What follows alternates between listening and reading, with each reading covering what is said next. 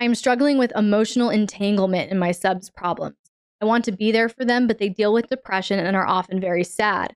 It is often unclear to me how or if I can help and at what times to become involved, stopping what I am doing to call them, for example. I feel they are doing all the right things to take care of themselves, but life is still bringing them down. I truly want to be available in a crisis, but I want most of my time to be my own. I don't like being too attached to my phone or having my mood significantly impacted by theirs. I sense emotional boundaries are the key, but I don't know how to practically avoid being affected in the way that I am. Is my desire to be present and not affected simply naive, as perhaps this is inevitable? I want to be caring, but not codependent. Okay, brilliant question, Lena. Thank you so much for sharing this question with us. You cannot control anyone's emotions. You are not responsible for anyone's emotions. Okay? The feeling that you have that you are responsible for someone's emotions or can control someone's emotions or emotional outcome, that is a codependent logic, codependency. Okay? So what we want is, like you said, I want to be caring but not codependent. So I'm going to help you tonight, if you're ready, to walk you through some of those emotional boundaries. Because yes, you're right.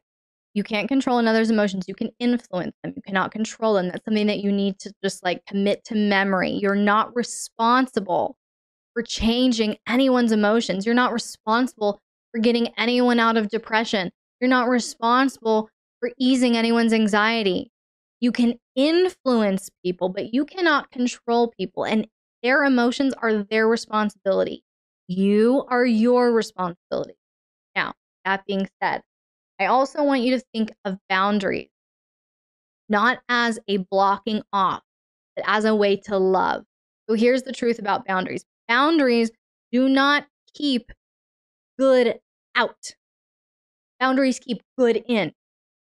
Boundaries keep good in and boundaries keep bad out. Okay? Boundaries, I'm going to phrase it this way. Boundaries are the limit in which I can love you and me simultaneously.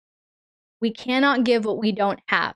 So if we have no energy, we can't give energy. If we're so drained, we have no creativity, we can't give creativity. If we feel bitter and resentful because we haven't set emotional boundaries, we're going to act out of bitterness and resentment. These boundaries are a limit that you love both of you.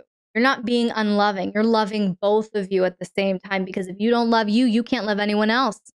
Once their mood drives your behaviors, you're in mesh. Now, again, their mood can influence your mood.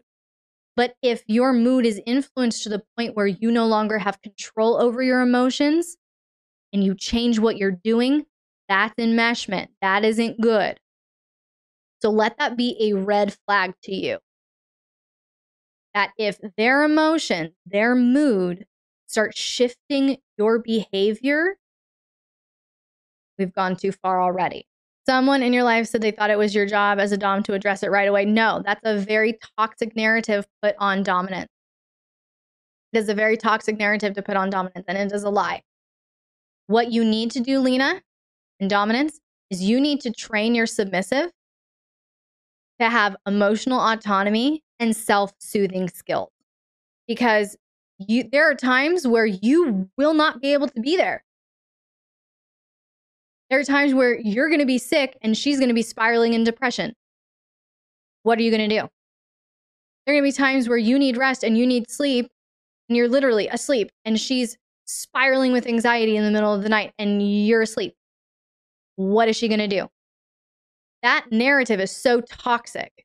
It is not the dominant's job to control the submissive's emotions. It is the submissive's job to control their own fucking emotions. Dominant can help influence behaviors. Dominant can train behaviors. The dominant can help influence emotion and energy. That is a codependent and toxic narrative in the lifestyle and out of the lifestyle.